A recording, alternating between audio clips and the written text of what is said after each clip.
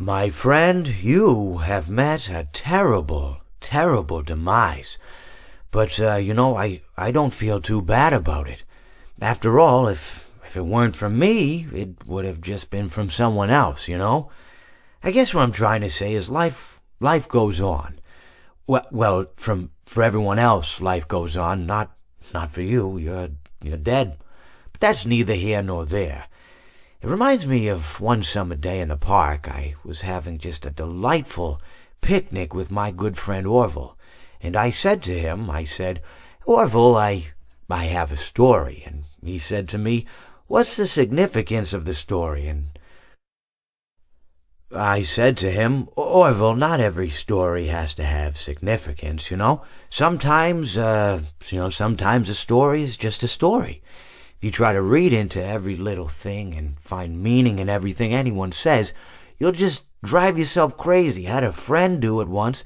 Wasn't pretty. We talked about it for years. And not only that, but you'll likely end up believing something you shouldn't believe and thinking something you shouldn't think, or assuming something you shouldn't assume, Sometimes, I said, a story is just a story. So just be quiet for 1 second of your life and eat your sandwich, okay?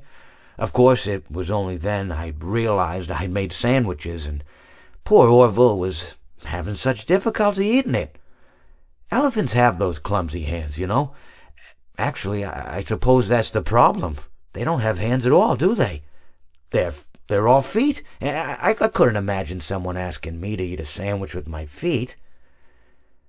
Now, if I recall correctly, there was a bakery nearby. I said to him, Orville, let me go get you some rye bread.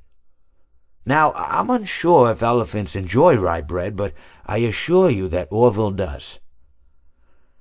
Now, this was on a Tuesday, which was good because rye bread was always fresh on Tuesday. They made sourdough bread on Monday and threw it out Wednesday, or rather, they sold it at a discount for people wanting to feed the ducks, and then probably at the end of the day, finally, they threw it all out. I don't recall. I do remember a man who would bring his son to the bakery every Wednesday and then go feed the ducks. He would buy all of the sourdough bread. Of course, you're not supposed to feed the ducks sourdough bread at all. It swells up in their stomach and then they all die. At least that's what I've heard. I never saw any ducks die myself, but I did notice a substantial decrease in the duck population over the course of a few years. I just never thought to stop the man and tell him that he was killing the ducks by feeding them sourdough bread. And if you want my opinion on the matter, and I told Orville this as well, if you want to feed ducks, or birds, or any kind for that matter, it's best to buy seed. I mean, when you think about it, breads of any sort don't occur in nature.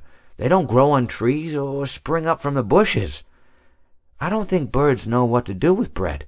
What was I saying? Oh, yes. So I bought Orville some rye bread. What a fine day it was.